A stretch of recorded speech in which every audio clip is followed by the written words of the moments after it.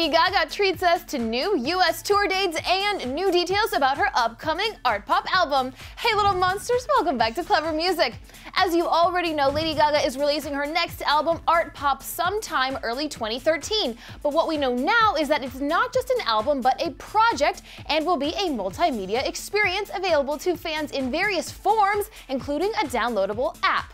In a statement posted yesterday to littlemonsters.com, Mother Monster revealed the most major way to fully immerse yourself in ARTPOP is through the app. ARTPOP will be released as an iPad, iPhone, mobile, and computer-compatible application that is completely interactive with chats, films for every song, extra music, content, Gaga-inspired games, fashion updates, magazines, and more still in the works.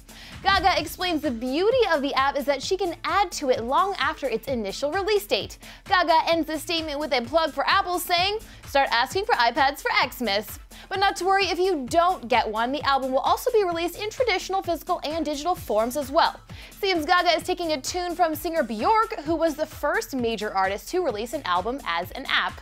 But that's not all the Gaga juice we have for you guys. Mother Monster just announced brand new Born This Way Ball North American tour dates early next year. A whopping 26 new dates in Canada and the US were announced, and we've put all of them in the description just for you.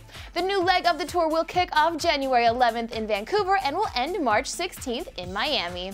But now it's your turn to weigh in on all this news. What do you think of Gaga's album being released as an app? Leave us a comment and be sure to subscribe to Clever Music for all your Gaga news. I'll see you next time.